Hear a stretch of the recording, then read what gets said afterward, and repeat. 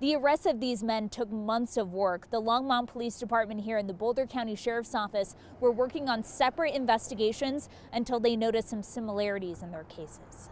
An investigation in Longmont began with a report from a school resource officer. The district attorney's office in Boulder says that helped law enforcement uncover a drug dealing operation where a 22-year-old man was targeting middle and high school students. We have kids as young as 11 years old who were victimized here. 11.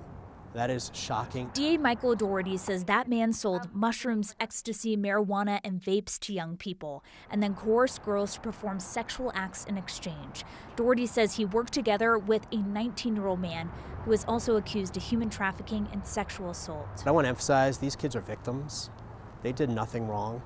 And that's why we're going to do our very best to fight for them and support them throughout this process. Doherty says the victims go to schools in Boulder County and throughout the Front Range. We have people preying upon others, including young people. Prosecutors believe there may be more victims, so they're asking children and their families to please contact police. In Longmont, I'm Kelly Rinke, 9 News.